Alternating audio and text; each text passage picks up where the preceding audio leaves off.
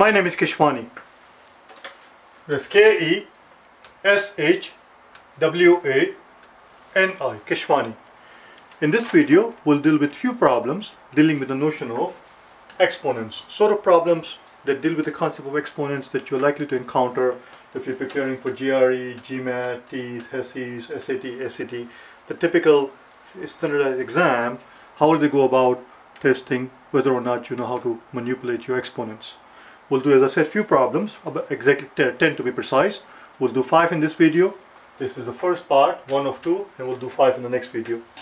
We'll do 5 or 6. Okay, let's get going. So what I want you to do is, as soon as I set up the problem on the blackboard, as soon as I explain the problem to you, what it is that you're looking for, I want you to pause the video, as we always do, and do the problem yourself first. And once you have done so, once you have done the problem yourself, and then at that point resume the video and then compare your work against the work that you and I will do together.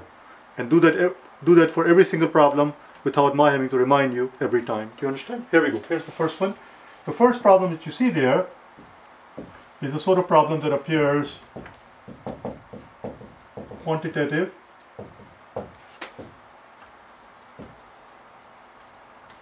that appears in the kind of questions that are known as quantitative comparison. You will see here quantitative comparison. They appear in the GRE. There are 70 videos here from day number 401 to day 470, quantitative comparison questions. If you need more practice with the quantitative comparison questions, watch those 70 videos there. So here we are asked to compare two quantities, quantity in column A and quantity in column B. And here are the quantities: 5 raised to 20 minus 5 raised to 19 over 5 versus 5 raised to 18. And if it turns out that you feel that the quantity in column A is bigger, then we are to pick answer choice A. If you feel that the quantity in column B is bigger, you will pick answer choice B. If you decide that the two quantities are in fact equal to each other, then the answer would be C. And if you decide that there isn't enough information, then the answer would be D. There is no answer choice E here. There are only 4 possible answers: A, B, C, and D. Pause the video, do it yourself.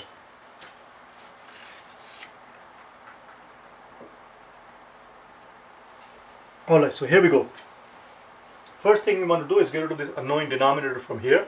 Denominators are very annoying. If you find one, get rid of it as soon as you can. How do we get rid of this denominator from this side? It's very simple. Multiply both columns by 5. As long as you're multiplying both columns by a positive number, you're fine, as long as the numbers are positive. If you multiply both columns by a negative number, of course it's going to change the directions. For example, which number is bigger, 2 or 5? Obviously 5 is bigger. Of course 5 is bigger. But if I ask to compare 2 versus 5 and you multiply both sides by -3, then of course -15 is actually less than the -6. So you cannot multiply both sides by a negative number. When I say sides, I mean the both columns. We cannot multiply with columns by negative numbers because that will switch the directions of the inequality. But as long as the numbers are positive, we can multiply. So I'm going to multiply both sides by 5 so we can get rid of this 5 here. That part is done. Okay? So what are we left with at this point? In the first column, once we get rid of the 5, we are left with 5 raised to 20 versus minus 5 raised to 19. And here we have 5 raised to 18 times 5 raised to 1, which is same as 5 raised to 19. Are you with me so far in the story? Let's add this quantity here so that we can get rid of it. 5 raised to 19. Let's add to both sides. 5 raised to 19. Are you with me so far still? When we add the two quantities, as long as we are adding the same quantity to both sides, both columns, we have not changed anything. The inequality would not be affected. 5 raised to 19 is going to drop out. That was the whole idea. Here we are left with 5 raised to 20. And here we are left with 5 raised to 20 plus, this is a plus, 5 raised to 19 rather, plus 5 raised to 19. Well, 5 raised to 19 plus 5 raised to 19 is same as 2 times 5 raised to 19. And here we have 5 raised to 20, which is same as 5 times 5 raised to 19. That's it. 5 times 5 raised to 19, of course, is bigger than 2 times 5 raised to 19. Or if you like, we could have gone one more step. Let's divide both columns by 5 raised to 19. When we divide both columns by 5 raised to 19, that's gone. And of course 5 is bigger than 2. The answer in this case is A. That's the idea. The next problem that I'm going to give you on the blackboard, I want you to do it yourself. It's a very similar problem, very similar concept, very similar steps. Nothing different, just a quantity of the difference. So here's the next problem for you. You do it yourself, okay? As I said. Question number 2. 2 raised to 50 minus 2 raised to 49, 2 raised to 49 versus 2 raised to 48. Do it yourself. That's a 49. That's a 49. Do it yourself, as I said, and then we'll do it together. Pause the video, do it yourself.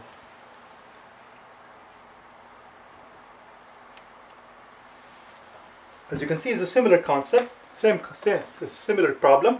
Instead of 5 raised to 20, we have 2 raised to 50. That's all I've done here. So let's do it together. But the steps are going to be exactly the same as before, nothing different. So let's add.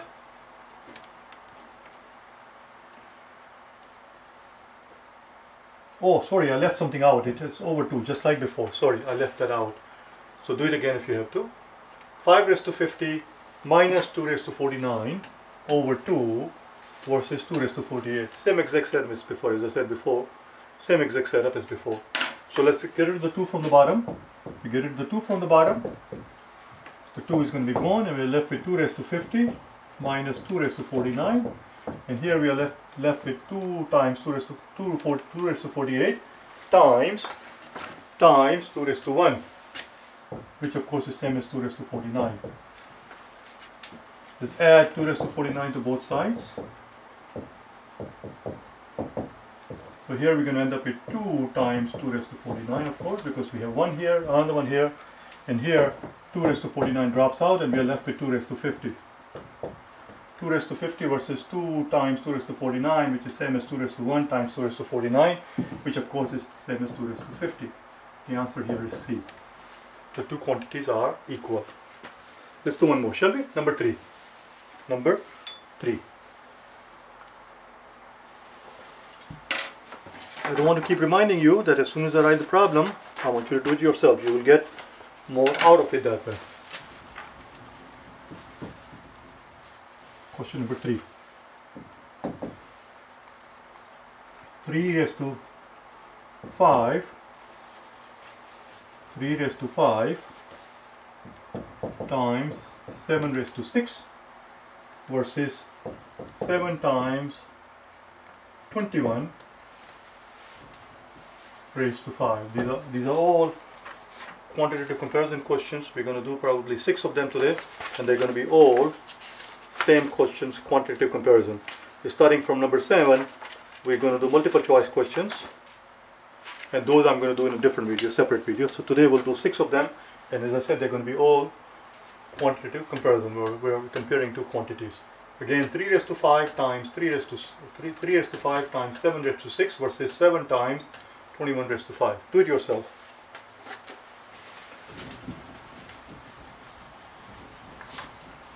Well, the first thing we have to understand, okay, if you want to do it yourself, pause the video, as I said, do it yourself. First thing we need to understand here is that 21 raised to 5 is simply same as 7 raised to 5 times 3 raised to 5. This quantity that you see here is same as this quantity, times 7.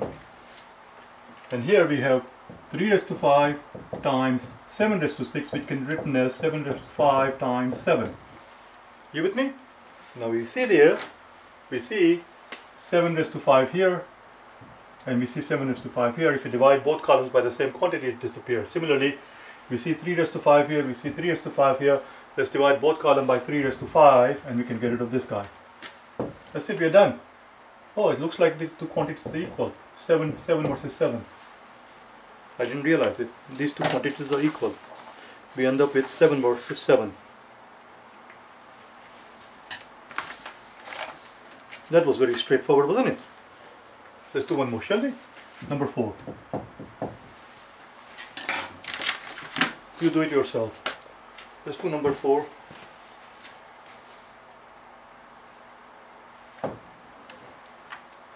Nine raised to 5 times 4 raised to 6 versus 108 times 36 raised to 4. 36 raised to 4. Again, the same exact concept as before. These two questions are very similar, which is why I'm doing them together next to each other. 21 raised to 5, we broke it up into 7 raised to 5 times 3 raised to 5, because we had a 7 raised to 5 here. We can get a 7 raised to 5 out of here, and we have a 3 raised to 5 here. That was our cue that we need to break this 21 into 3 and a 7. Here we have 36 and we have a 9 and a 4. Let's break that up into 9 and a 4. So that can be written as 108 times 9 raised to 4 times 4 raised to 4, because 9 times 4 is 36. And here we have 9 raised to 5, but we have a 9 raised to 4 here, so let's put that as 9 raised to 4 times 9, so that takes care of this part, times 4 raised to 6, we have 4 raised to 4. So I'm going to write that as 4 raised to 4 times 4 raised to 2, or times 4 if you like. Are you still with me? This is not the only way, obviously. There are a million different ways you could have looked at it. This is just what occurs to me right now. And if I were to do the same problem a little bit later or tomorrow, I might do it in a different. I might approach it in a little bit different way. This is not the only ways, obviously. So let's get going. 9 raised to 4 and 9 raised to 4. Divide both sides by 9 raised to 4. It goes away. 4 raised to 4 and 4 raised to 4. Let's divide both columns by 4 raised to 4. It goes away. So essentially we are asked to compare 108 versus 9 times 4 times 4. How do we know if a number is divisible by 4? How do we know if, I see a 4 here, how do we know if the number is divisible by 4? We learned this thing a long time ago, I don't remember which day, but in our basic math series, basic math day 1 through 100, not all the way up to 200, but in the first 100 videos, if you want to learn the rules of divisibility, just search for rules of divisibility and type in my name next to it. Anytime you want to learn any math concept, just write down the name of the concept along with my name, Keshwani. It will pop right up. There is always something there, because I have over 2,000 videos on the channel. There is always something there on most concepts that you will encounter in any one of these exams, as I said before. So look for rules of divisibility. On that video, on that day, we learned that the number is divisible by 4 if the last 2 digits of the given number are divisible by 4. Not the sum of the two digits, but the last 2 digits themselves. Here, the last 2 digits in 108 are 0, 8. 0, 8 is just 8, and since 8 is divisible by 4, that tells us that 108 is divisible by 4. We don't have to worry about 100, because 100 is a multiple of 4. 100 is a multiple of 4, so is 200, so is 300. Any multiple of 100 is going to be divisible by 4, because 100 divided by 4 is 25. So we don't have to worry about the 100 digit or 1000 digit or 10,000 digits. We only have to worry about the last 2 digits. 0, 8 is 8. Let's divide both columns by 4. If you divide 108 by 4, how many 4s does 1 have? 1 has no 4s. 1 has no 4s. That one goes and joins the 0 and becomes 10. How many 4s does 10 have? 10 has 2 4s. 10 has 2 4s. 2 4s are 8. After we take away 8 from the 10, we are left with a remainder of 2. That 2 goes, we are left with 2 rather. I shouldn't say we are left with a remainder of 2, that's redundant. We are left with 2, or we have a remainder of 2. And that 2 goes and joins the 8 and becomes 28. And 28 has how many 4s? 28 has 7 4s. 7 4s are 28. There you go. Since we divided this side by 4, we must divide this side by 4, which means we can knock out one of the 4s. Now we see a 27 and we see a 9 here. We have a 9 here. We have a 9 here and 27 here. Let's divide both columns by 9. If we divide both columns by 9, this 9 is going to disappear and the 27 is going to become 3. We're left with 3 on this side and we are left with 4 on this side. 4 versus 3, the answer is A. Column A is bigger. The answer for this problem is A. Let's do number 5, shall we?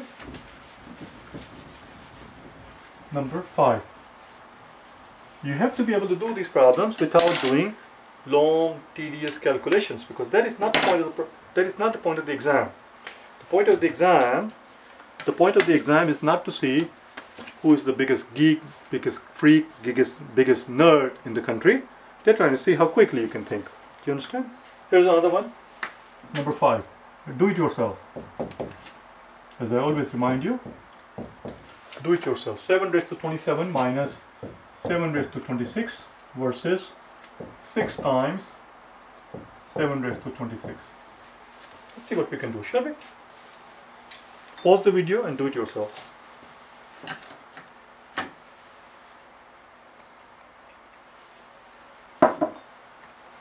Well, I see 7 raised to 26 and we see 7 raised to 27. Let's take out 7 raised to 26 as a common factor.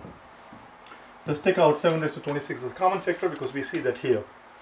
So if you take out 7 raised to 26 as a common factor here, 7 raised to 27, essentially, or if you like, we can do it in steps if you like. 7 raised to 27 is same as 7 times 7 raised to 26. and this one 7 raised to 26 is same as 1 times 7 raised to 26. Now I'm showing you the baby steps, you understand? Once we take out 7 raised to 26 as common, from this quantity we're left with 7. From this quantity here we are left with 7. That 7 comes here, minus this minus right here, and here we are left with 1. That minus comes here. That's it, we are done. Oh, I cannot do, answer cannot be C again. It is C, answer is C. The 7 minus 1 is 6, so this is going to boil down to, 7 raised to 26 times 6, which is exactly what we have here. The answer is C. The answer is C. Let's do one last one, number 6, okay? Number 6, I'm going to erase the blackboard and we're going to do it together. Number 6 is going to require a little bit more room.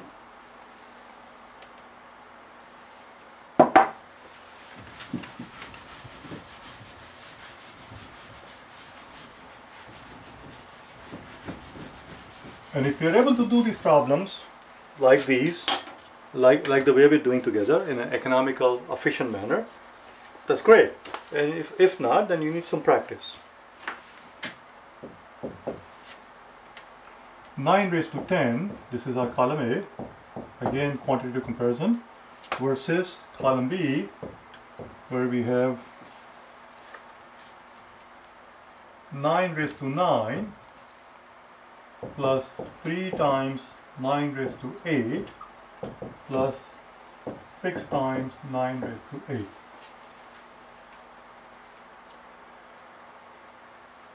Let's see what we can do, shall we? Why don't you do it? Why don't you try it yourself? Why don't you try it yourself, see what happens. Again, you see, I'm going to start the solution now. Here we see 9 raised to 8. Here I see 9 raised to 8. If we can somehow get 9 raised to 8 out of this one, we can take it out as a common factor. So why don't we do that? Instead of 9 raised to 9, why don't we write this as 9 raised to 8 times 9. There you go. Now we have a common factor of 9 raised to 8. Let's take that out as a common factor, which is why it's called common factor, because it appears in all the terms. So let's take that out, 9 raised to 8. Once we have taken it out from the first one, let me use a different color so you can see it. From the first one, once we have taken out 9 raised to 8, we are left with 9. From this, then we have a plus sign, and here we are left with a 3. Then we have a plus sign, and once we take out 9 raised to 8, we are left with 6. Let's see what that gives us, shall we? 9 plus 3 is 12, 12 plus 6 is 18. So we have 9 raised to 8 times 18. Let's write that 18 as 9 times 2. Let's write this 18 as 9 times 2. So here we have 9 raised to 8, here we have 9 raised to 1, which can be written as 9 raised to 9 times 2. Oh, there you go, we're almost done. 9 raised to 10 is same as 9 times 9 raised to 9. Divide both columns by 9 raised to 9. Well, you don't even have to do anything. You can see clearly that 9 times this quantity is going to be bigger than 2 times that quantity right there. They're the same quantities. The answer, of course, is A. But here's you divide both sides by, if you like, 9 raised to 9. If you divide both columns by 9 raised to 9, it drops out. And of course, 9 is bigger than 2. The answer is A. The answer to this problem turned out to be A. So that was problem number 6. 7, 8, 9 and 10, those are not quantitative comparison questions. Those are going to be straightforward multiple choice questions. They're not going to be straightforward. When I say straightforward, I mean straightforward in the sense that they are multiple choice questions, not quantitative comparison questions. But these next 4 questions are going to be anything but straightforward. They're going to be a little bit more complicated. It's going to make you think. And the next 4 problems that we're going to do, those are the problems that are going to appear in the exam, not as easy questions, but as medium and in most cases as hard problems. Whether you're preparing for GRE, GMAT, SAT, TEAS or HESIs, those are going to be a little bit more difficult. I'll see you in the next video, okay? Bye now.